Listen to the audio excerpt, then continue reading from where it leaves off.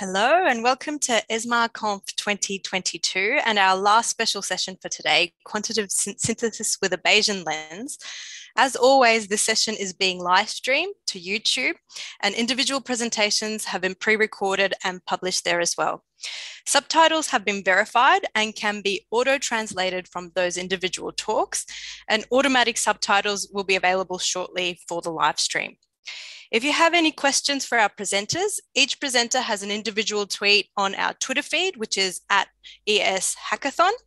We will keep an eye on questions and endeavour to answer them at the end of the presentations. We would like to draw your attention to our code of conduct, which is available on our website at esmarconf.github.io.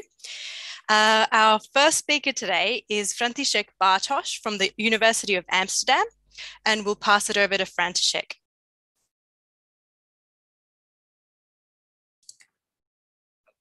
My name is František Bartoš. I'm a PhD candidate at the University of Amsterdam, and I would like to tell you about robust Bayesian meta-analysis, a way of combining multiple methods of publication-based adjustment and the RoBMA package that implements the methodology. First, I will tell you about an example that compares registered replication reports and meta-analysis, and I will use it to highlight the problems and challenges of adjusting for publication bias. Then I will tell you a bit more about different ways of adjusting for publication bias, how we can combine them with Bayesian model averaging, and lastly, I will tell you more about the package implementation and functionalities.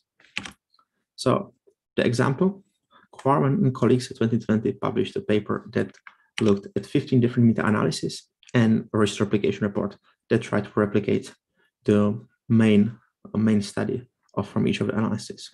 And under some assumptions, you would expect that the registered replication report should provide the best possible estimate of the true effect size and that the meta-analytic estimates of the original studies should converge to it.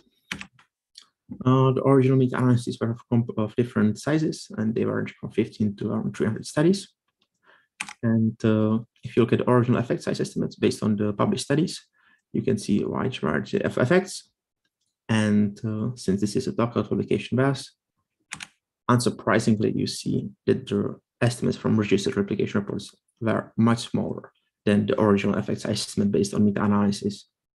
So this large discrepancy is by many attributed to publication bias. And one way that you can use this example is to see how well would the different publication bias adjusted methods adjust for the publication bias and provide estimates closer to the registered replication report estimates. So publication bias adjustment is a topic that has been here for many decades, and there have been different methods implemented and developed that try to adjust for it. I like to differentiate in two different camps. One camp are methods that adjust for the relationship between standard errors and effect sizes, for example, trim film, bad piece, or indigenous king. And the second groups are selection modes of p-values that try to adjust for publication bias operating on p-values. For example, 3 and 4 PSM, AK1, AK2, P-curve, P-uniform. So I will just go over something about bad piece and 3 PSM. So bad piece is a conditional meta-regression estimator that tries to adjust for relation between effect size and standard errors or standard error squares. And the idea is if there is no relationship between effect size and standard errors that happens when there's no publication selection bias, then if you fit a meta-regression estimator, the intercept should correspond to the true effect size. However, if there is publication bias selection, then you see a higher number of small studies with large standard errors and overestimate effect size estimate, and then fitting either bad model or piece model should provide a much better effect size estimate. The selection models, on the other hand, extend the traditional random effect or mixed or fixed effect meta-analytic model with mean parameter mu, the heterogeneity parameter tau, and publication bias weights omega. Here, for example, we use a step weight function that specifies different publication bias probabilities for different p-value intervals. Here we can fix the relative publication probability of significant studies to 1, and we can estimate the relative publication probabilities of the marginally significant studies or non-significant studies. As a result, you obtain a different likelihood function. So the F would be the unweighted likelihood function, while the FW is the weighted likelihood function that takes the different publication probabilities at different p-value intervals into account. Why this approach is interesting? Well, if you look at the 1 million published Z statistic on Medline, you can see a very similar shape that shows two very large discontinuities, maybe accidentally at the alpha 0.05. So if you use those two very popular methods, and in the example of Quaran, we can see the original effects estimate in red, versus replication report estimates in blue, and then the black circles that are PET-Ps and black triangles that are 3PSM. And in some cases, all of them provide the same estimate. In some cases, 3PSM is better than PET-Ps, and in other cases, PET-Ps is better than 3PSM. The problem is, a priori, it's hard to tell which of the estimates is better. So the question is, how should you base your inference, especially if the methods disagree on the conclusions? So we argue that you shouldn't base the inference on a single model. Instead, you should use robust Bayesian meta-analysis and Bayesian model averaging to base the inference of multiple models simultaneously. So instead of selecting a single model, you specify all of the models, you fit them, and you base your inference proportionately on how well the different models predicted the data. Then you use Bayes factors to quantify the evidence in favor of the presence or absence of either the effect, heterogeneity, or publication bias. You can use prior distribution to regularize the estimate and incorporate prior knowledge, and use Bayesian evidence updating that's independent of the sampling plan. So in an overview, the Bayesian model averaging works something like this. You have different hypotheses about the data that are represented by the different daemons, and some of the daemons specify the hypothesis. For example, this daemon says the treatment works, so the alternative hypothesis is true, or there is no effect, the null hypothesis is true. And you can have different assumptions about heterogeneity, the fixed and random effect models, or different assumptions about the presence or absence of the publication bias. So you specify all of those different hypotheses by the different models in your ensemble. You feed the models with the data, and the models that predicted the data best will grow in, and their voice will be heard much more. So if the model predicted data well, you will base the inference much more often on it and much more strongly. So how we split the ensemble? When you, for example, want to obtain the model average estimate, you can look at the different components in a way that models specify the absence or presence of the effect. So you can split the prior model probabilities equally across those two model pairs, then against equally across models assuming presence or absence of the heterogeneity, and then the publication bias. So at the end, you end up with 8 different model types that's specifying all the possible complications or combinations of either the presence or absence of the effect, heterogeneity, and publication bias. So each of the model types ends up with the same prior model probability. But as I said previously, there are different ways how to adjust for publication bias. So in our illustration of the daemon, this one daemon can be represented in many ways. So what we do, well, it just travels all the way down. We just specify more models that represent this one daemon. Here, you can specify, for example, the PET model as one way of adjusting for publication bias, the piece model, or different weight functions. For example, one-sided selection on one-sided p-values on the significant level, or selection on marginally significant and significant p-values on the two-sided p-values, and all different ways. So if you look across all of the different publication bias adjustment methods that we specify in robust Bayesian meta-analysis, we use the PET and piece publication adjustment models to adjust for between effect sizes and standard errors. And we specify 6 different weight functions that specify different assumptions about the different possible ways publication might operate on p-values. So, and all of those specifications cover approximately the PET-Ps, 3PSM, 4PSM, AK1, and AK2 models. So if you look back to our example, we can see that in some cases, all of the methods provide still the same estimate. In other cases, the RoBMA provides an estimate that's somewhere between the PET-Ps and 3PSM. And in different cases, we can obtain, again, estimate that's somewhere in between, but it's not greater than one of those methods. That just signifies that we are still doing statistics, not magic, and we cannot provide the correct answers all the time. Nonetheless, in simulation studies that are linked at the end of the presentation, you can see that in majority of cases, the Bayesian model averaging provides the best possible results.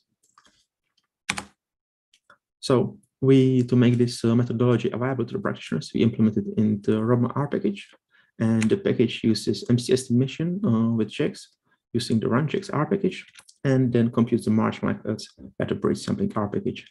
And the most things that the RoBMA R package does is the model specification, some plotting, summary function that I will show you in a second, and additional auxiliary stuff. So the RoBMA R package, you can use it to specify the default ensemble. You just specify the effect sizes and standard errors. So for example, here on the infamous BEMS 2011 dataset, you fit the model, just with a simple call, and you can use a summary function to obtain some default summary of the model. Here you can see that in the first summary table, you see information about the whole model ensemble, and you see that you specified 36 models, 18 of which assume presence of the effect, 18 presence of the heterogeneity, and 32 presence of the publication bias. The prior model probabilities are equal across the component, and you see the post-model probabilities. You can also quantify the evidence with the coefficient base factors, and you see that there is very weak evidence for the absence of the effect, moderate evidence for the absence of heterogeneity, and strong evidence for the presence of publication bias. And then, of course, you see the model average estimates for the mean and heterogeneity parameter, and then the publication bias relative publication bias probabilities and PET and piece estimates. So, moreover, the package provides additional summaries. For example, you can look at the summary of the individual models that shows you the prior distribution for the effect, heterogeneity, and publication bias, the prior model probabilities of each of the individual models, marginal likelihoods, posterior probabilities, and inclusion base factors for each of the models. You can also look at the MCMC diagnostics of the individual models that show summary of the MCMC error, minimum effective sample size, and maximum R hat from each of the models to verify that the models were fitted properly. And you can also look at the estimates from the individual models. So here I'm just showing a print of the last 3 models that are specified, and you can see the model specification, the parameter estimates, and etc. So even if you don't want to do the Bayesian model averaging and you want to look at the individual models, you can look at the estimates from the individual models. Then the package also provides plotting functions. So for example, you can plot the model average mean estimate, where the spikes correspond to the probability of models assuming absence of the effect. So the effect size is 0. And then the slab corresponds to the density of models assuming presence of the effect. The functions are also implemented in ggplot. So if you are fans of ggplot, you can use those. Or you can also look at the prior and posterior distribution, for example, here for the tau estimate, assuming presence of the effect, and many other combinations. The package allows multiple different specifications, and you can modify basically everything about the ensemble. For example, you can change the prior distribution for the effect and specify a truncated normal distribution that specifies a hypothesis of small effect sizes, it means 0, standard deviation of 0.3, forced to the interval of 0 to infinity. Or you can specify different ways of adjusting for publication bias. Here you can specify only prior distribution that specify the PET and piece models that adjust for publication bias. If you want to see more different specifications and customization, I would recommend to check the variants of the package that are on CRM. We also implemented the R package in JES with the graphic user interface. And the JES implementation allows you to set basically all of those customization also in JES, specify the models with different prior distributions. And then you can create different summaries for the inferences, different figures. Here you can see again the model average mean effect size estimate and also the model average weight function estimate across all selection models. So just to sum up something about the Röver's Bayesian meta-analysis, it can incorporate uncertainty about a selected model with Bayesian model averaging, so you don't have to base inference on any single publication based adjustment model, but on all of them and how well they predict the data. We can provide evidence for either null or alternative hypothesis It has better performance with small sample sizes, has the capacity to incorporate expert knowledge, and has the potential for sequential updating of evidence. On the other side, there are some disadvantages. For example, it's slow, it requires MCMC sampling, and it can also fail under strong p-hacking. So thank you for your attention. I hope you enjoyed the talk. And if you want to learn more about the package, you can also either look at the CRN, where the package is released, or my GitHub page, where you can also submit a feature request or bug reports, and look at JASP. There are some references to the papers that we have written that outline the methodology in more detail and tell more about the model specification or simulation studies that we further conducted to verify the methodology. Thank you very much, and looking forward to see you in discussion. Thank you very much, František. And we will now hear from Christian Röver from the University Medical Center Göttingen. Over to you, Christian.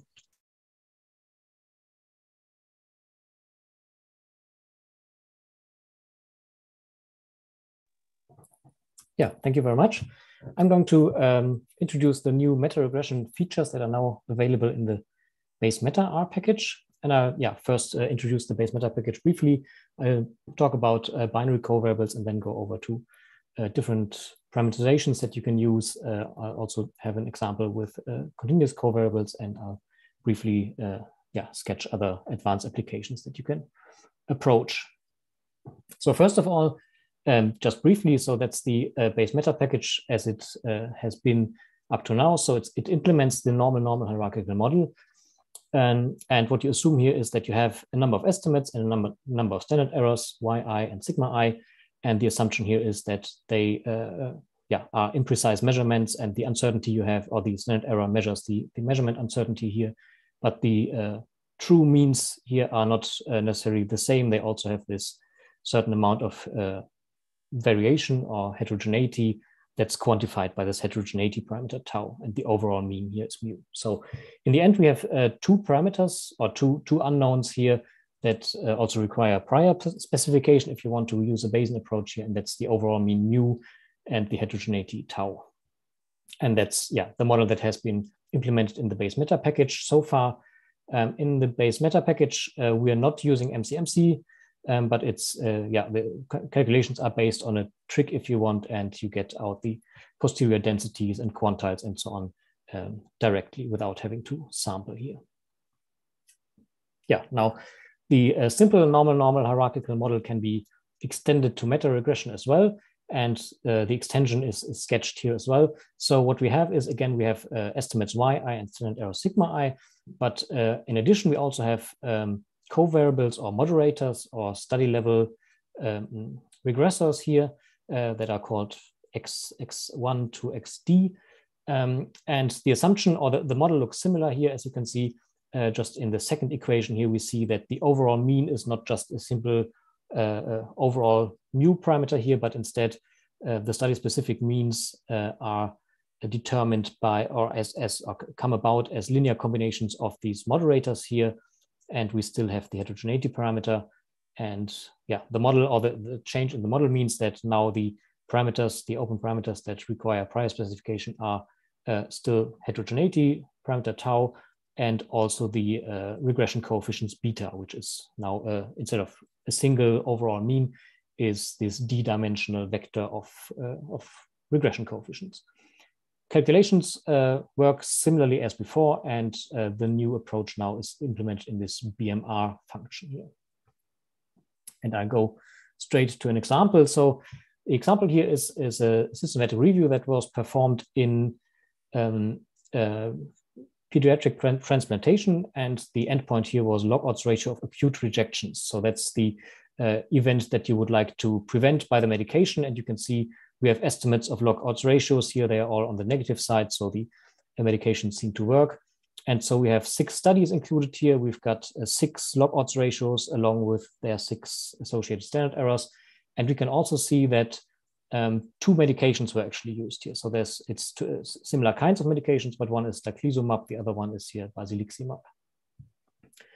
And if you want to account for these 2 medications and estimate individual effects, individual treatment effects for these medications. We can do that using meta-regression, and what we need to do is set up this matrix or these covariables, and in this case we can simply set up a matrix as we see at the bottom here. So it's 6 rows for the 6 studies and then 2 columns for the 2 means that we want to estimate, and we can see that we have zeros and ones encoding what treatment group or what medication each study belonged to. Yeah, now implementing that in the bayesmeta package is pretty quick here. So first of all, we need to prepare the data, of course. So we need to derive the log odds ratios and standard errors. That's the first bit here. Then we, of course, need to specify the regressor matrix, the covariables here. And that's, yeah, unsurprisingly, it's the matrix that we essentially saw on the previous slide. So it's 2 columns, 6 rows for the 6 studies, and yeah, 2 columns for the 2 treatments. And then the function call eventually is this 2-line call here, supplying the effect measures here that we generated in the first step, then the regressor matrix, the covariables here called capital X, and we are also specifying a prior distribution for the heterogeneity here. If we omit that bit, then we would be using a uniform improper prior, which is also okay in certain cases. And yeah, so note that we are running the analysis here. So we're calling the BMR function and we're assigning the results to this BMR01 object, and we can use this object later on then.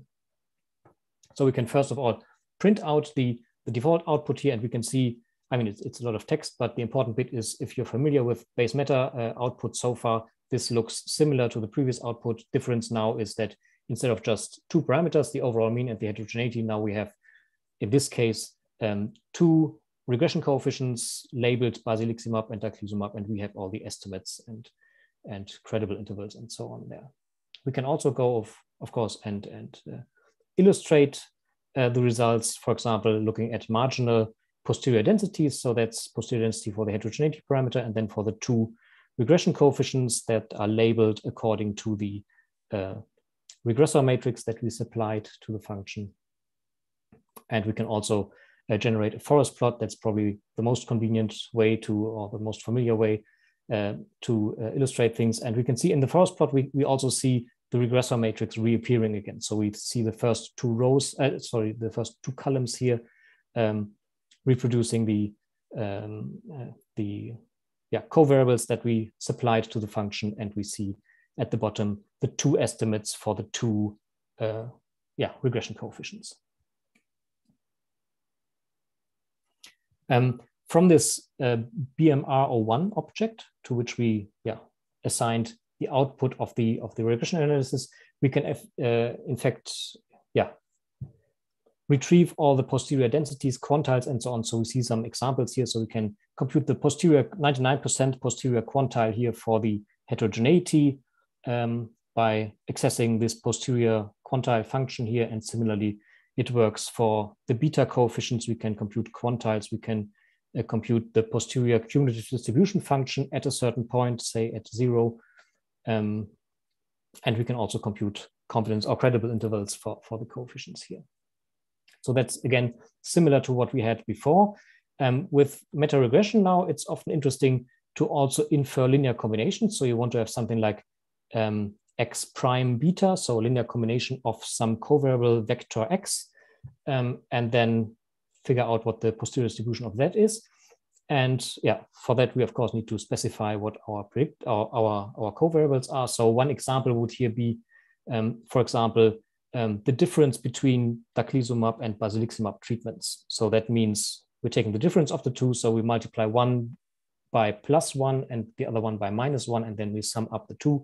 And we can implement that by supplying this covariable vector, which consists of a -1 and a +1 here. And we're getting out a confidence interval for that. And it works similarly. Also, we can derive predictions, and we can also derive shrinkage intervals for the study-specific effects, these theta I parameters, which are also sometimes of interest for certain applications.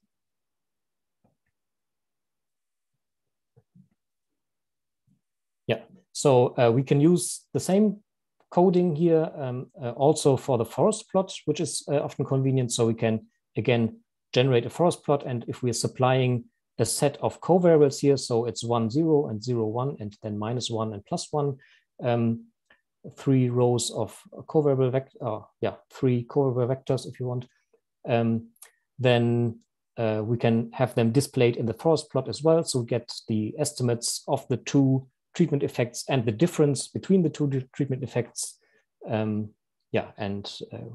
So we can have that in the forest plot, or we can also, if we're just interested in the mere figures themselves, we can also use similar arguments for the summary function here.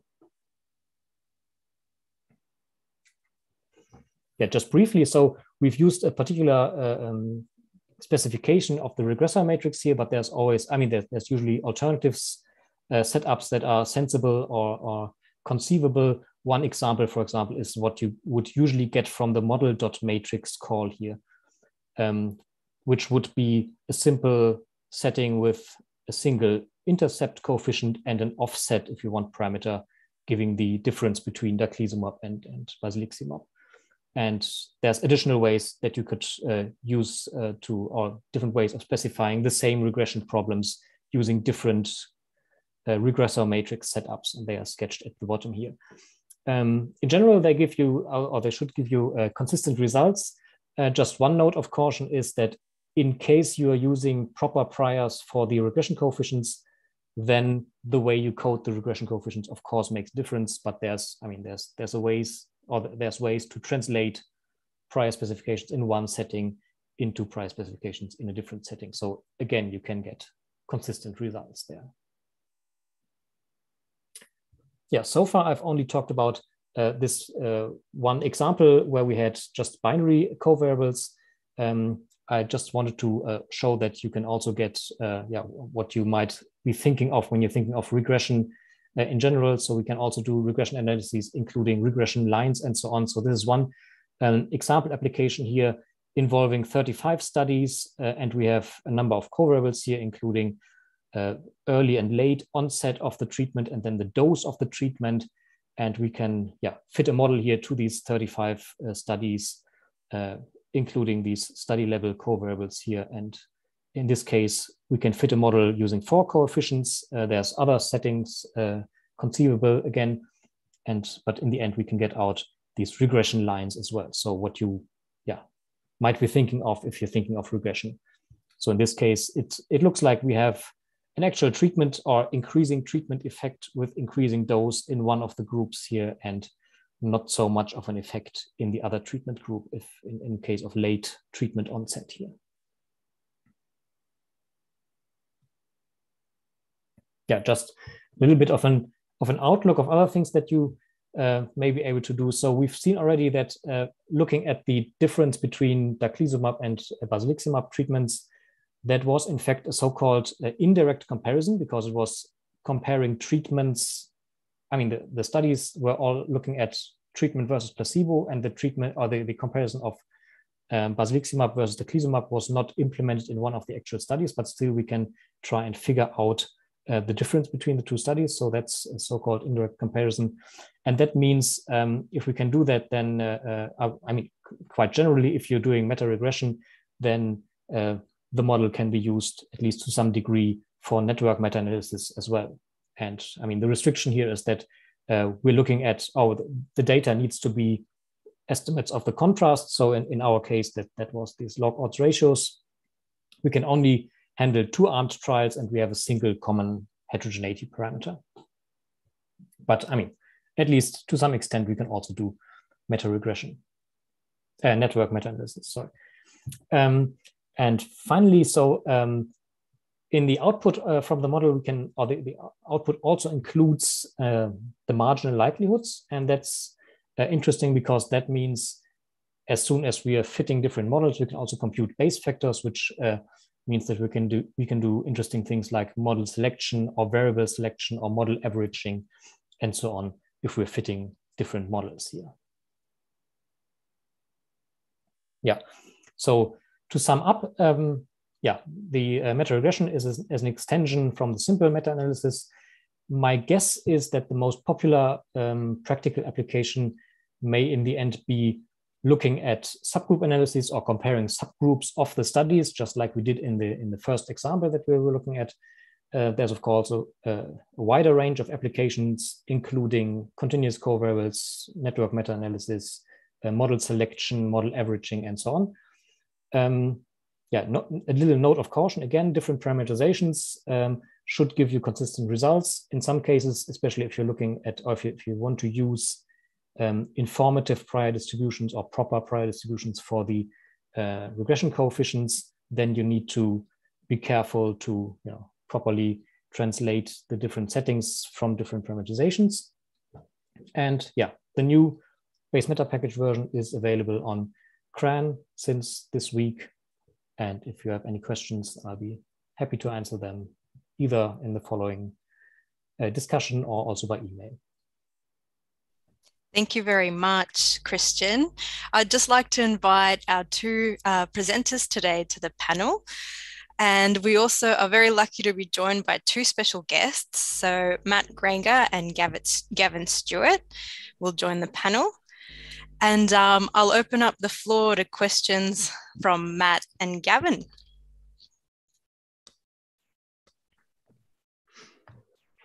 Hello, I'll go first, Matt. Go on then, Gav. Okay. Great talks, lads. Really, really enjoyed them. Thank you very much. My first question is about the model averaging risk of bias.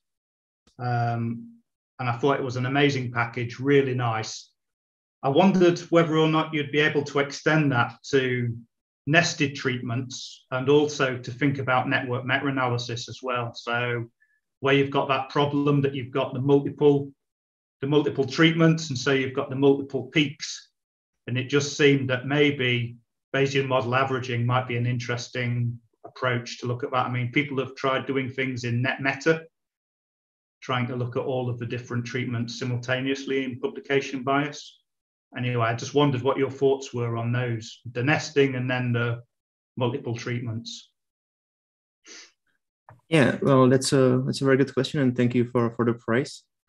And looking at multiple dependent outcomes or different measures from the single studies is a thing that I've been working for half a year now, and it's a tough problem to crack, to be honest. And it depends on what type of models you want to specify. If you just want to look at the PET-P's meta-regressions that adjust for the relationship with standard error squared, that's quite simple because you can still marginalize the stuff out or just use a multivariate normal distribution for dependent variables.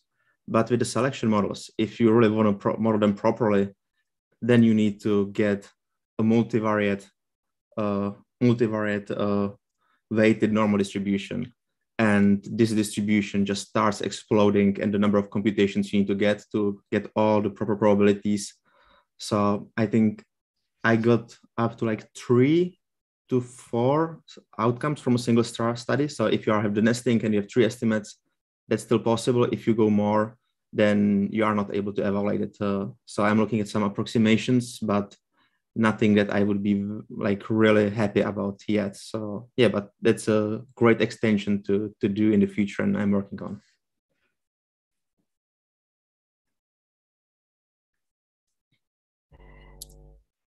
Matt. So I've got a bit more of a general question, really. A lot of our audience at the conference probably won't know much about Bayesian meta-analysis. So can you, both of you, maybe give us an idea of why one would use Bayesian meta-analysis over any other frequentist approach? What do you think the advantages are? Are there any pitfalls that people need to look out for? Just give people an idea of why you think it's a good idea or a bad idea in certain circumstances. I'll hand it to Christian first. Thanks. Yeah, I guess one advantage is that many of these of the frequentist approaches rely on large sample size asymptotics, and that's not the case for the Bayesian method. So they actually work well also for small sample sizes and few studies, like the example with 6 studies or also 3 studies or 2 studies, without at least any technical problems. Yeah, I mean, of course, I mean the obvious disadvantage, of course, is that you need to spend thought on the prior specifications that you want to use. But yeah, we've been also working on that and trying to compile the obvious choices there, or some hints on how you can start thinking about what might be sensible priors, especially for this heterogeneity parameter, which is not so obvious when you first think about it. František? Maybe I can build upon of that. And I think the small sample sizes, or like small number of studies, is the obvious problem for frequentist methods. And as Christian mentioned, the Bayesian methods, thanks to the prior distribution, allow you to get the proper estimates in that regard. And they also offer additional abilities for the meta-analysts to incorporate knowledge that's already in the literature. For example, last year we published a paper in Statistics in Medicine where we described a different informed prior distribution based on the published trials in the Cochrane database of systematic reviews. So for example, for the heterogeneity parameter tau, you can get an informed prior distribution that's based on the previous meta-analyses on similar topics, similar treatments. Now also in JESP, we have a new module that allows you to look at different trials, combine them, and get estimates from them. So you can again use this previous knowledge to specify your prior distribution. The same thing then goes for the effect size parameter. Furthermore, this allows you to create informed tests. So you are not testing now against some unspecified alternative as you do in the frequency settings, but you can actually evaluate evidence for a point now or some peri-null if you don't believe in nulls, versus some informed alternative that corresponds, for example, to the typical treatment or the treatment that you would expect, or treatment your founders might be interested in. And those tests then have much higher informativeness, which I think is very important for doing statistical inference. Yeah, could I add to this, Matt, as well? I think that kind of 3 fundamentals for me are that a lot of the time with meta-analysis, we're not actually trying to say, this is the answer, this is the effect. We're trying to express the uncertainty around it. And if you do your normal meta-analysis, particularly like the lads were saying, when you've got only a few studies, that estimate of tau is sitting there in your model, pretending that you know exactly what it is. You haven't got a clue what it is. And if you put a little bit of uncertainty on that, the credible intervals just explode. So suddenly that little analysis where you've got your 4 studies and you think, you know what's going on, you do it in a Bayesian framework, you can express the uncertainty much more realistically. So sometimes it helps you express uncertainty.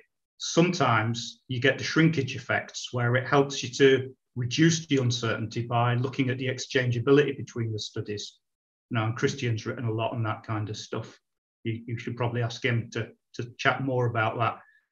The third kind of element of it is that it feeds into the decision models. So if you think about network meta-analysis, for example, there's all kinds of different ways of doing that in frequentist framework and in Bayesian frameworks, and everybody argues about it philosophically and all the rest of it, whether or not the estimators are biased, and we all have all our technical arguments. That's kind of irrelevant to me. The reason why I like the Bayesian approach for that is that it gives me the information that as a decision maker I would want. It gives me the probabilities of one treatment being better or not. I can get these cumulative ranking curve for the probabilities, and I can get that out of a Bayesian framework. So it feeds directly into the decision-making process in a way that's much more intuitive than the frequentist models. So if I was just having that straightforward, should it be Bayesian or should it be frequentist, they would be the 3 things that I'd be thinking about. Fabulous. Christian, would you like to elaborate on the second point where it was highlighted you've written about? Yeah, maybe just briefly. So, I mean, in Bayesian models in general, you've got this nice feature that you can sequentially update your information. And that's also sometimes handy in meta-analyses. So you can do a meta-analysis of your, I don't know, 10 previous studies, and then from that derive a prior for your 11th your future study, which is helpful sometimes, I mean, for the analysis itself, or also for planning the new study and so on. So I guess that would be another advantage, and that's goes under this term of shrinkage estimation often. And also from the philosophical point of view, like meta-analysis is not really good way or like proper analysis in the frequentist sense, because there is no sampling plan a priori. So you cannot really compute p-value because there is no sampling plan for how the studies were to be conducted in the past. So you cannot really, you don't know what's the likelihood. So you really need likelihood-based methods to evaluate the evidence properly. But that's not as practical as the other advantages that we mentioned before. František, I'll just say we have a team chat, and there was a lot of love for your demons. Folks are loving your demons. It was really lovely in illustration to illustrate the point. Any further questions from the panel? So I've got Gavin. Love him. Yeah, I've got another question. This one's for Christian. And it's about, again, it's about kind of extensions to handling nested data and handling the multiple treatments. So I'm guessing that nested data you could handle with your meta-regression framework just by specifying the nesting as covariates. But if you move into the multi-arm NMA, you're going to have problems because of fitting the multivariate distribution. Is that understanding right? You could extend it quite easily to the nesting, but doing multi-arm NMA with that, with bayesmeta is going to be really tricky. Yeah, I guess I know too little about the nesting problem particularly, but I mean the computational trick underlying the bayesmeta function or the bayesmeta package, in the simple example, it's essentially based on the fact that you only have two parameters, right? You've got the overall mean and you've got the heterogeneity, and conditioning on particular heterogeneity value, everything is normally distributed, and you can then numerically try and marginalize over this heterogeneity parameter. And that still works also in the case of meta-regression, because instead of this single overall mean parameter that is conditionally normally distributed, you have something multivariate normally distributed, and that still works. But it's so I'm not sure how you could. I guess it would not be feasible to extend the model to include additional variance parameters or something. So I guess anything that's more or less a meta-regression might still work, but otherwise you probably need to switch to MCMC or something.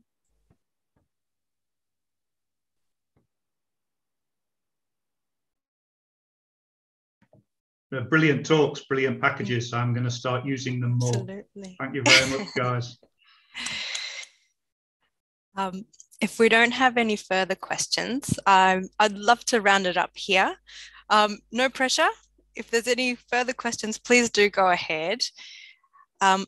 Otherwise, that's it for this session, and we hope that you enjoyed it as much as we did.